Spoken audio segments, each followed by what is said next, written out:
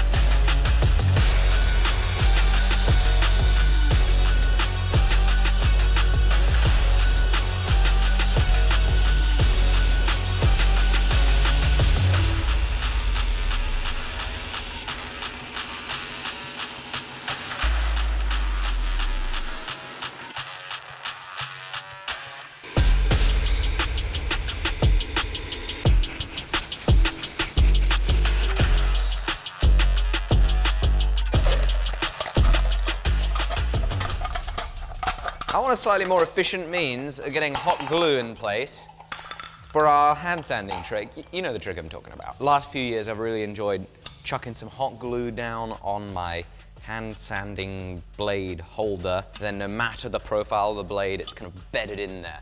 Usually I've been taking a torch and I just kind of melt the hot glue onto it, but it's kind of messy. And I was wondering if I made a receptacle I could pour the hot glue on and maybe it would be better. So that's what I'm working on now, somewhat unsuccessfully.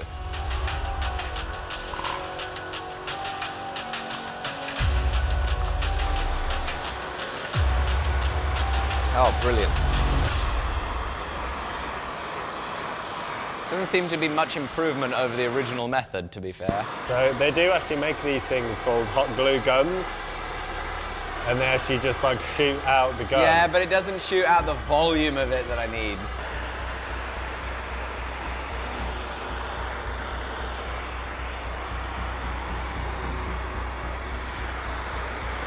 Wow, that's so good. Oh, Jamie, it's just working so well. God, I'm so glad I invented this technique. God, proudest achievement of my life.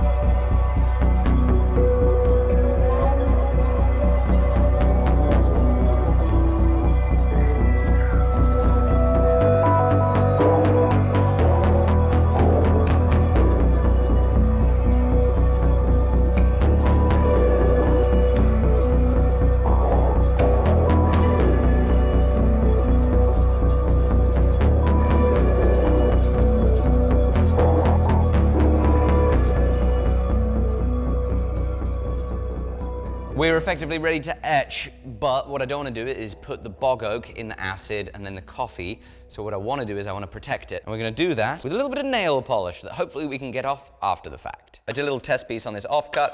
It worked good. Had to soak it in some of this, and then it basically all came out.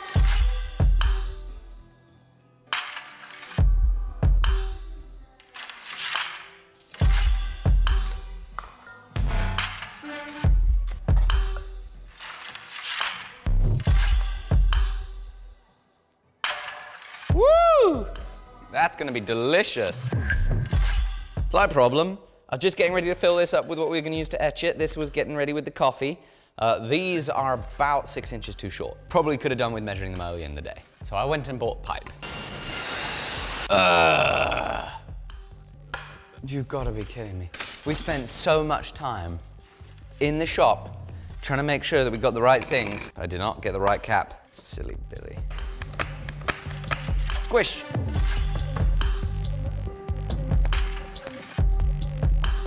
Squish.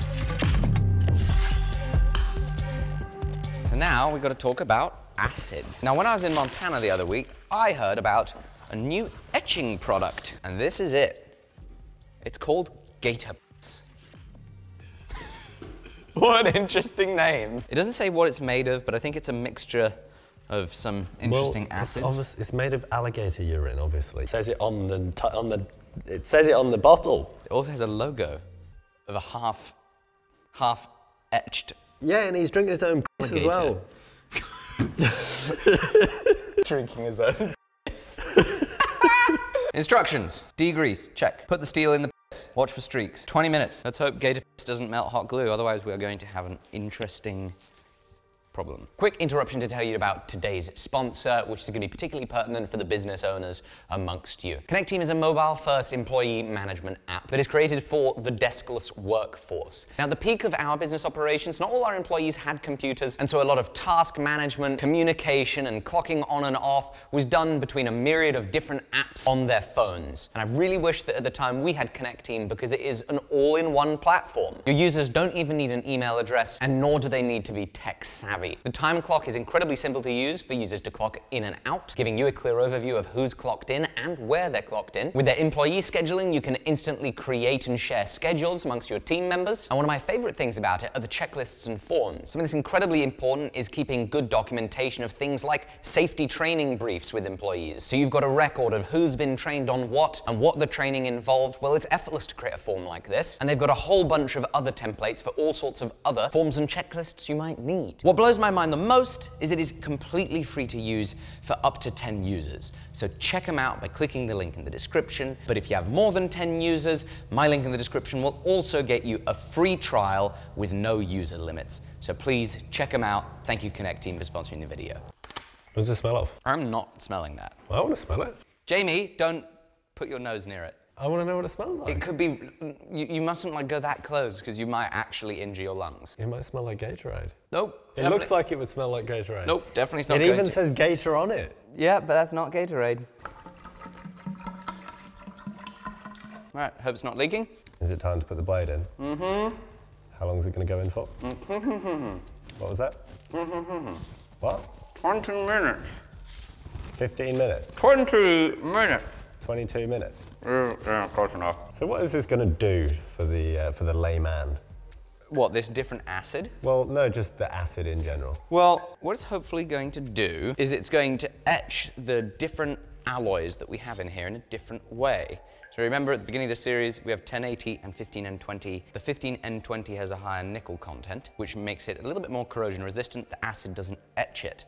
The acid will eat away the 1080 plain carbon steel, which gives us highs and lows, and also darkens the plain carbon steel as it's etched away. So it just looks like normal steel right now, but this will reveal the pattern. Hopefully. Oh my God! That is awesome! Sweet goodness! Look at that. Look at that. Look at it. Look at it. Look at that. Hopefully this looks even better in about 20 minutes. There goes 20 minutes. Oh, this is the best etch. Ow, I stabbed myself. Ow, ow, ow. This is the best etch that I have ever done in this workshop. We don't even need a coffee etch. Get the water off with some WD-40. Are you just spraying a bit of everything we've got in this workshop on it?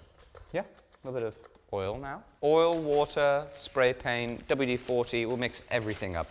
Just make a wild concoction. I should add, I was provided the product. I was not paid to say anything about it, but with this tiny little sample size of 1, I like it, and I'm going to be using it on future Damascus projects because this has proved incredibly efficient and very effective. I'm going to wipe the excess oil off, then we're going to take some nail polish remover, get this nail polish off, hopefully perfectly. After that, we sharpen the blade and we play some Fruit Ninja.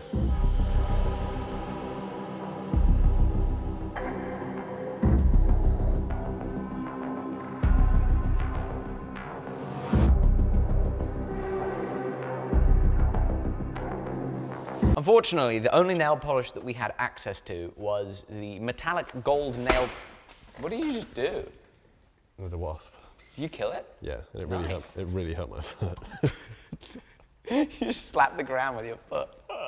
Anyway, this metallic gold nail polish is stuck in the grain of this wood, and I cannot get it out, which is infuriating. Even trying this, not working. I am going to have an aneurysm. Now, I could sand it, but if I sand it, I risk touching the steel, which would be very bad, because then the lovely etch that we've done will be ruined. I risk doing that with all the options I try, frankly. Even what we've done so far is ruining the etch on the handle. Just the fact that we're working around it, it is not looking how it was. So I just spent about an hour getting all of the nail polish off. It finally looks good. The problem is that we've accidentally rubbed off all of the lovely etch on the handle, so we have to re-etch the handle. And seeing as it was a nightmare to get gold nail polish off, I'm not going to be putting nail polish on, which means that we might destroy the wood, or it goes perfect. We'll find out right about now. Right, how do I hold it there perfectly?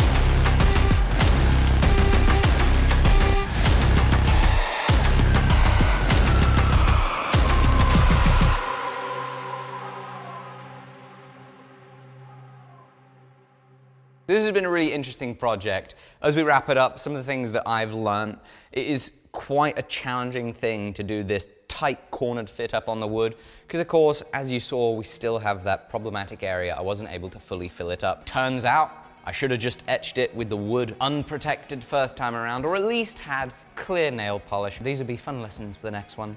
In the meantime, thank you very much for watching us make the CRYSKNIFE from the movie Dune. Can't wait to see you soon. Bye-bye.